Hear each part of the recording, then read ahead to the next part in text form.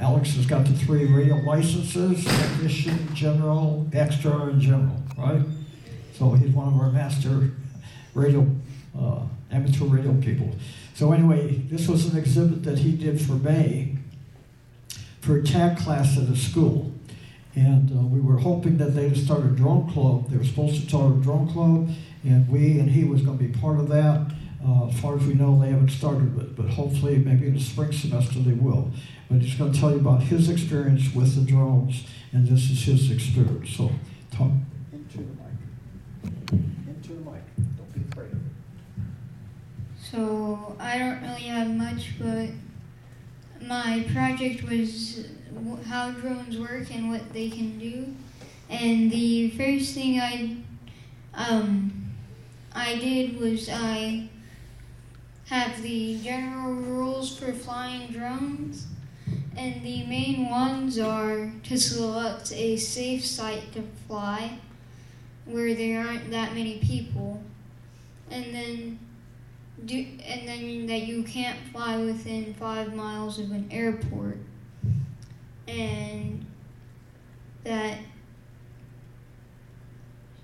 well, one of the things that Bob was talking about that you didn't know for the recreational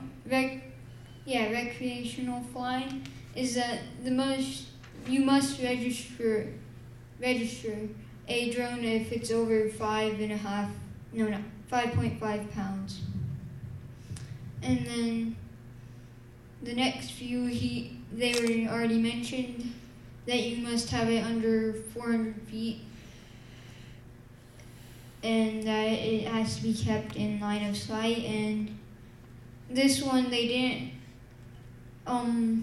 say, but it's never fly at night. And then the last one is respect others' privacy by not taking pictures without their permission. In the middle, I have that the drones could be used for the film industry, photography, recreation, real estate pictures, emergency services, and military uses. And I have 2 of the drone. One of them I've worked with, the other one I just got so that I could use it to show on here. And the one that I worked with is the code drone, which is programmable. It used to work good, but I don't know what happened to it, and for some reason it just ended up going straight as soon as it took off. And then on the other side I have the Alfie Plus, and underneath each of them I have a picture. This side it's a drone being used for a search and rescue, and it's the wide angle view. And then on this side, you may not be able to see it, but I'll manage to.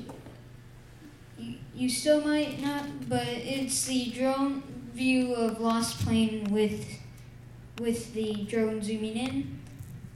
On this side, on top of the code drone, I have the different parts of it. And my house, I have a different top side, which has a camera. And this, you can take everything apart,